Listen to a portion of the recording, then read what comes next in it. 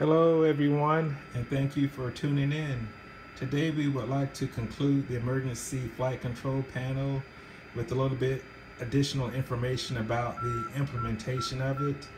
I made a video before talking a little bit about it and mentioned DCS-Bios, an excellent software program for implementing your hardware panels to your flight sim. And once again, we have DCS-Bios is already running in the background, and it's monitoring the panel so that if you toggle your input devices, you could see the sim responding accordingly. So we kind of went over that before. So what I would like to cover today in this video, which you may find particularly important and something that you can apply to your solution methods at work. So for example, what we would like to focus on is the hat switch. Now the hat switch is a 4-position switch that's momentary, meaning that once you press it and let it go, it returns to its neutral state. But if we look at it in the sim, you can see that the simulation is latching the hat switch so that when you press it, it stays.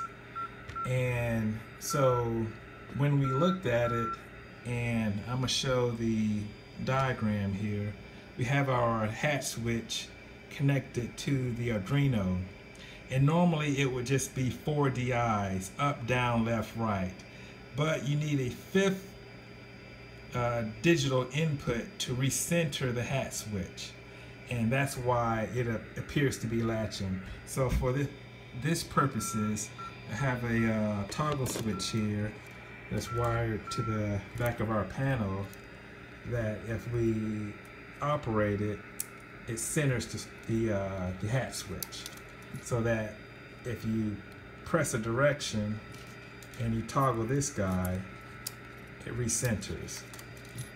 So this would be a minor hardware interface issue. So even though you have an easy solution in hardware to address this problem, what you do is you really think that it should be solved in the software department. So you would go to your manager and explain the issue and also your multiple solutions. Generally, you don't want to bring up an issue with no solutions. So you give them as many solutions as possible, a hardware solution and a software solution. So for this particular one, the hardware solution would be, for example, let me just go over this again, just so in your mind before I show you what I've done, you can kind of see what the problem is. And also, for example, if I take this switch and just permanently ground it, for example, I'm gonna hit the ground. If you tie it to ground, the switch will not move at all. So that's really not a viable solution. Also, you can't install a switch that's not in your cockpit to toggle. That would not be a viable solution as well. So I just want to go over those 2 points. So a solution to this particular issue could be if you use a NAND gate. So, and if you look at your truth table on your NAND gate, if you operate the switch, the NAND gate's output would be used to drive the 5th DI input. So what we've done here in this particular case is we have a NAND gate chip. So I'm gonna disconnect this toggle switch here.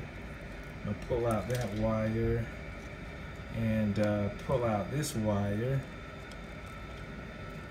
I can grab it with 2 fingers. Okay, so we'll just, well, actually let me plug this guy in first. It's easier to see. Oops, I got the camera at the right angle here. Okay, so we plug that in and we plug in this guy. Okay, so now that we have the NAND gate plugged in,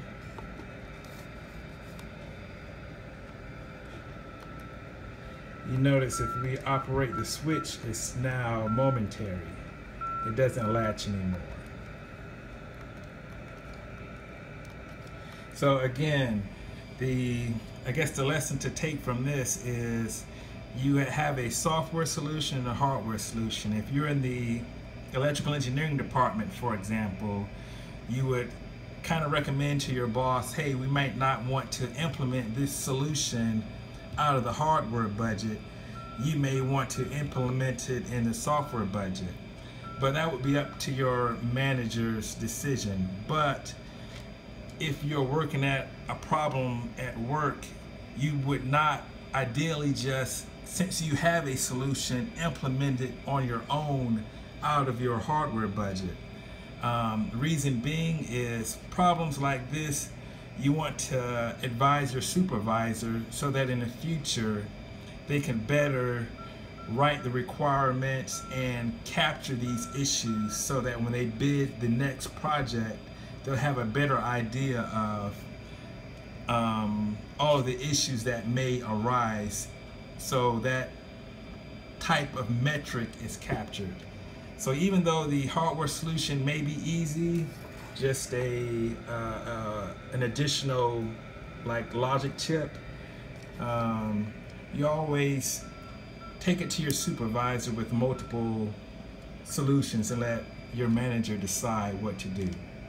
So at any rate, I just wanted to